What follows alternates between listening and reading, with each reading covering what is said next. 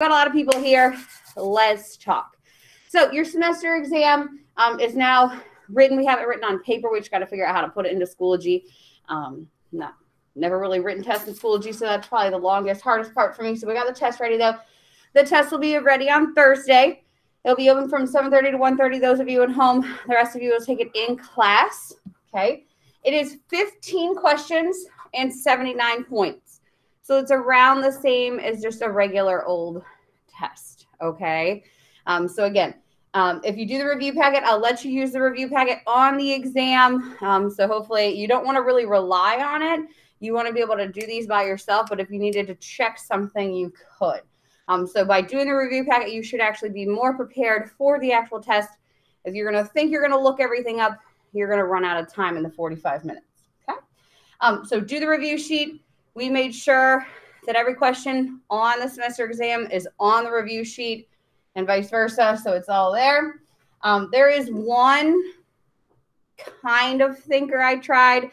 I just wanted to put one little application question on there, but it's not that challenging. But I tried, okay, to give you one to kind of think about a little bit.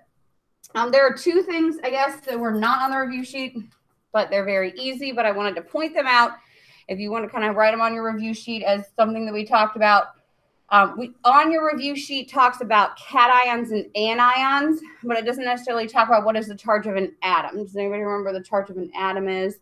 Ions are charged and atoms are neutral. Very good. Okay. So in your packet, it does talk about how anions are negative and cations are positive. But it doesn't explicitly say that the charge of an atom is neutral.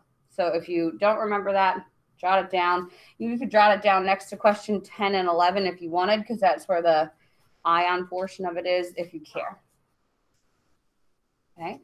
The only other thing that I want to drive home that isn't explicitly on the review sheet here is, why do things sink or float? And we talked about this in the matter unit.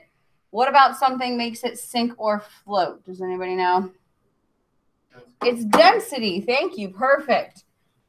Okay. So if you had something that was less dense, would it sink or float? If it's less dense, it will float. Very good. And if it's more dense, it will sink. So I just want to do over that again explicitly because we didn't do that many labs this year or this semester because we weren't here. But that is something I think general knowledge that you do know. But just to drive that home, you might see these types of things on the exam. Okay. So what we're going to do with today is we are just going to, again, have a little more time to work on the review packet. Again, it's 3 pages. So if you do a page a day, you're doing good. One thing I did want to point out that was brought to my attention yesterday is I apparently left half of the on number 10 and number 11. If you were very confused as to what that is, that's a true statement. On 10 and 11, this second half is this is on the periodic table unit, the unit we usually get to. We just didn't get to. I thought I took it all off of the packet, but apparently the second half. So a cation is a positive ion. It forms by losing an electron. An anion is a negative ion. It forms by gaining electrons. Okay, so you're going to be moving into a little bit of thermochemistry here. Specific heat capacity, Q is equal to MC delta T, a couple easy Q is equal to MC delta T. I do want to point out that there is a phase change calculation, number 16 here, and there is a phase change calculation on the exam. Okay, so remember, you have to think of that little chart. The chart is in here somewhere. You could do him first if you wanted. Boop. Remember, a solid can warm, then it has to melt, then liquid can warm, then it has to boil, then a gas can warm. So you got to remember those kind of roads that you had to pay to get here. So we're going to be steam at 120. And we will be ice at negative 25.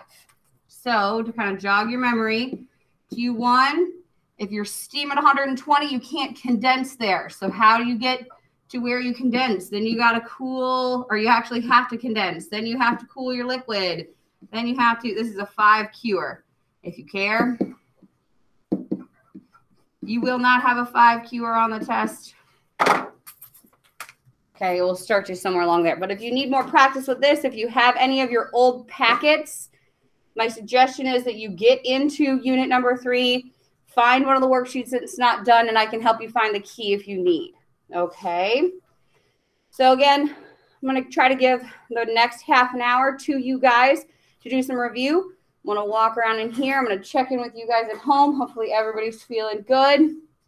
Everybody should have all the packets that they need now. I believe I dropped off all the packets that everybody needs at home, and we all had packets in here. Correct? Correct. All right, so that is your time. You are going to prepare yourself for a 15-question, 79-point assessment on Thursday.